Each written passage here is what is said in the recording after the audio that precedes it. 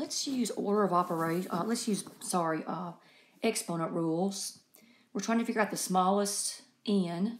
Now we know that 25 is the same thing as 5 squared. And the reason I'm doing this is so I have the same base on both sides, because I already have a base of 5 on the right. And then if you have a power to a power, you multiply. So 2 times n is 2n. It's got to be greater than 5 to the 12th.